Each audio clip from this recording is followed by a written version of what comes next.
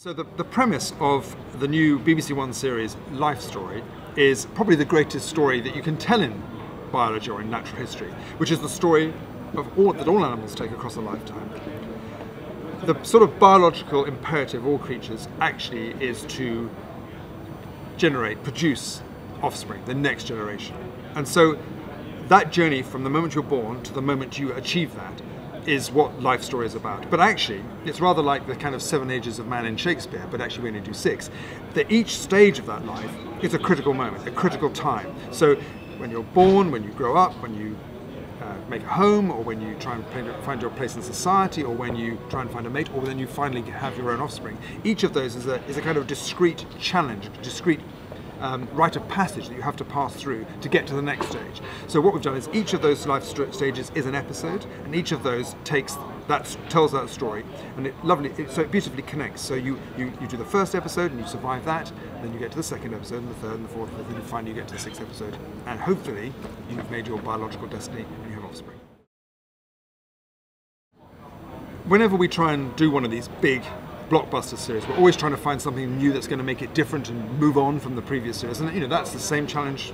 We've faced that on this series, and I think there's a number of things that will make it stand out. One, I think technologically, I think we've shot this in ultra high definition, and I think this is the first series that's been done like that, and that I think has quite a significant effect on the audience. They will see just more detailed, more engaging, more powerful pictures, just simply from an aesthetic perspective. Like when we did our first HD shows, suddenly it was like drawing the veil back. My gosh, I can see stuff that I've never seen before. We'll get that. But also, shooting in ultra high definition has also really helped us with the editorial of the series, because this series is all about individual struggles, about individual challenges, and about that individual journey across the life story. And you want to be able to see that in the faces and in the reactions and in the expressions, if you like, of the animals. And so what ultra high definition has done is really brings that to life. It's so vivid, it's so intense. And also just being able to show the behavior in such a detailed and intense way, I think has really helped. Secondly, I think the storytelling. Because this is such a perfect natural story, it is like, as I said before, or I've said to many people, it is a bit like Shakespeare's 7 Ages of Man. We do follow each life stage, and that is a great story which people can connect to. We make that same journey ourselves. And I think the third thing is the way we've filmed it. We've tried to really get the audience in those animals' lives. So the camera is down with them. So of course sometimes we have to be distant and observe, but whenever we can, we've tried to get the camera kind of off the tripod, in amongst the animals, either using moving camera or handheld or just in their perspective. So not quite point of view, but on their shoulder, in their world. So I guess it's more like a comparison would be, filming a boxing fight from the rafters on a telephoto lens, or actually being in the boxing ring with them, filming it. That's the attempt. That's the sort of sense we're trying to get. And I think you combine those 3 things together, and it feels another evolution of the natural history blockbuster genre, if you like. One of the other things I think was important in what makes this series different is that because it's a serial as well as a series, as each episode follows the other, it was important and fun to have animal characters that reappear. So in an episode, sometimes you find animal A doing something in its life at sequence 3, and then you come back and see how that resolves in sequence 6. And that's quite unusual. We have not really done that before. Occasionally, we've had animals that appear in episode 1 twice, and then maybe appear in episode 2 or 3 to see them further down their lives. And I think that has kind of resonance of drama serials. And these are not dramas. These are this is factual, but there is an element of that. Some of that dramatic storytelling we tried to be inspired by that. When you try and make one of these big landmark series, I think there are a number of factors you try and hit. You want drama, you want spectacle, you want surprise, you want a bit of humour, a bit of crowd-pleasing stuff. But I think whenever you can, if you have the opportunity to really tell stories that connect to an audience in a way that perhaps awe and splendor don't always do that. If you see a glorious image, that's a fantastic experience. It's a great emotion. but I think there are other emotions, and being able to actually get the audience to follow and be with you in that story, I think is very important. And we've really pushed that quite hard on this. On Life Story, and that's both taking the animal's perspective, trying to get inside their world and trying to almost share the kind of challenges that they're trying to deal with, which I think is important. And how we reflect that in the way it's made is partly in how it's captured, partly how it's shot, getting the camera down in amongst their world on their island, that sort of thing, but also how it's edited. The stories are absolutely as we observe them, but what we've done is as we've edited them, we've tried to think as how these stories would be told in a slightly more cinematic way.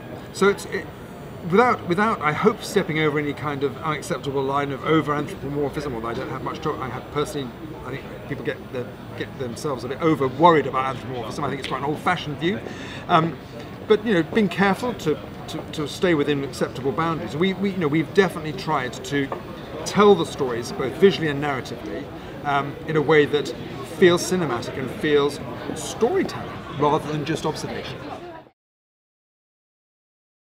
And of course, the team on a project like this is absolutely critical, and everybody thinks they've got the best team. We have the best team.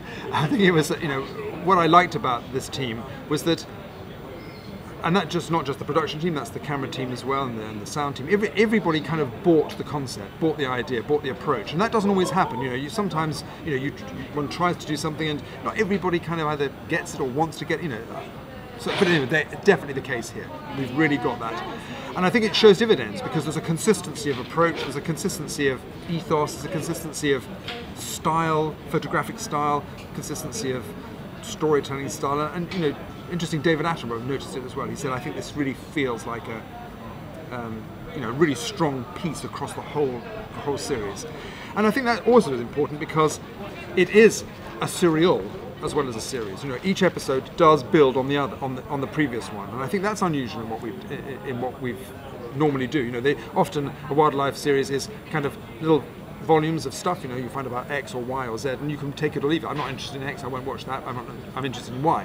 But this, if you watch episode 1, you kind of want to know what's going to happen in episode 2 because you've found out the story that's from episode 1. So I think there's some kind of inspiration and learning from how serials and drama serials work, which I think helps.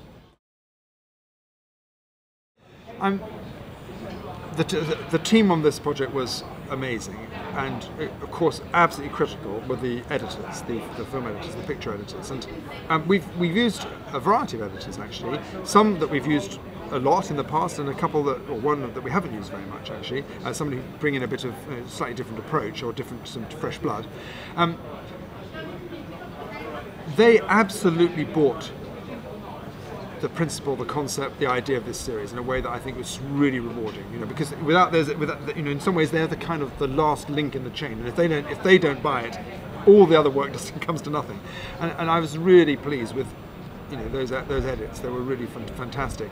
And for example, one of the editors working on one of the chimpanzee sequences, there is an enormous amount of footage, and this is true of all the we shoot a lot, and so there's an enormous amount of effort to go through Russia. Of course, the producer's doing that as well, but the editor in the end is the person who's going to pick those little moments. And Angela, who worked on this wonderful chimp story we've been following over a couple of episodes, I mean, she absolutely meticulously scoured and rescoured those rushes to looking for those right moments where they, because often the stuff is shot in slightly disjointed way, and she was searching for that right. Well, that's, these individuals, we're following very intense individual stories. That individual there is that individual there, and I've got to make sure that that's the one that turns at that point. Yeah, and of course, and he's responding to that one, isn't he? And then gets in the producer or the person who shot that, Emma, and said, "No, I am right. That is Dawson, isn't it?" And we don't name them in the shows, but the scientists would definitely tell you if you got it wrong. And to be that precise and to be that amount of craft was outstanding, and it shows in the shows.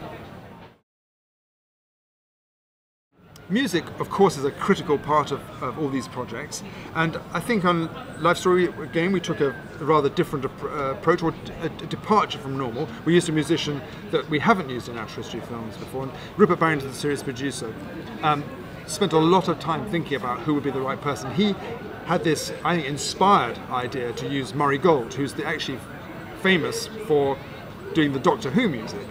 And what we liked about his music, many things we liked about his music, but one of the things we really liked about it was there was one scene in Doctor Who where effectively the Doctor Who kind of dies and goes off into the time warp and then is replaced by a new Doctor Who, and that's quite a moving moment. And we watched that sequence, and the music was both poignant but absolutely amazingly uplifting. And we thought that's a hard thing to pull off, and he did that in a way that I think is remarkable.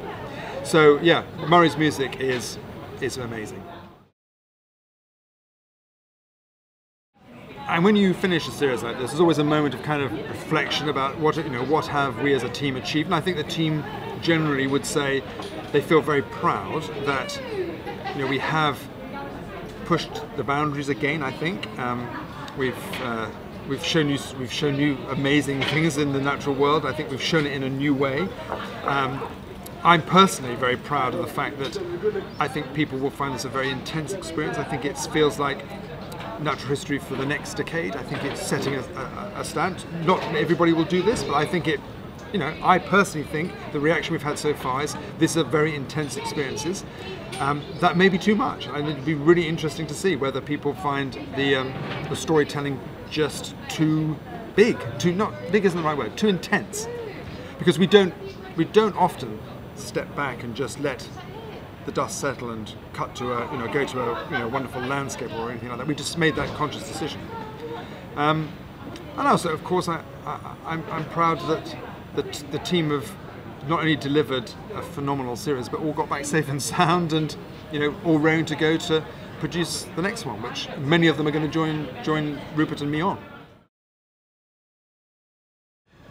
So after Life Story, a number of us on the Life Story team are going to embark on our next series, Dynasty, which is taking some of the thinking behind Life Story to the next stage, in the way that Life Story that tells the story of lives, but takes lots and lots of different examples from all sorts of animals at any one moment. What Dynasty does is say every animal, of course, is on that journey. Some have a particular strategy, which is to kind of dominate the landscape. Because if you dominate your land, or you dominate your group, then all the spoils of the Life Story come to you. You get the best mates, you get the best resources, and you have most of your genes in the next generation. So that's the biological underpinning. But dramatically speaking, and storytelling speaking, there are, amongst some of the social animals, these great, intense, Lion King-esque stories, which I think are just now ready to be told using the techniques and the approach we've learned on Life Story.